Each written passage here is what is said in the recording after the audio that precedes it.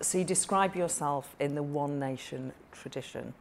Is the current Conservative government in that tradition, or are you a bit of an oddity in today's Conservative Party? I hope it is in that tradition, and I think it's important that it is. It remains in that tradition. I think it is corny, but I think on the whole, elections are won from the centre ground, and I think it is important that you don't just appeal to people who are very strong core voters, but you actually reach out across that divide, and probably also bring in people from the centre who may not traditionally have thought about voting Conservatives.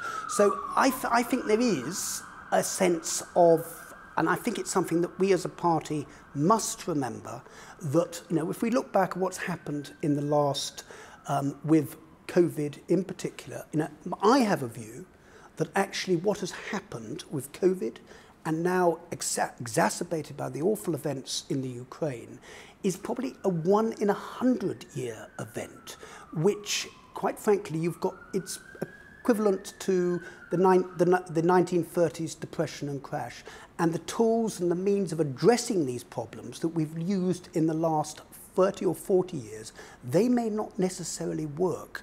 And actually, we do have a responsibility, and I'm hearing some pretty awful stories of people who can't afford to sort of boil themselves a cup of coffee. And some people will tell me, with the way that electricity costs are going, that it's cheaper to go to Wetherspoons to get a cup of coffee.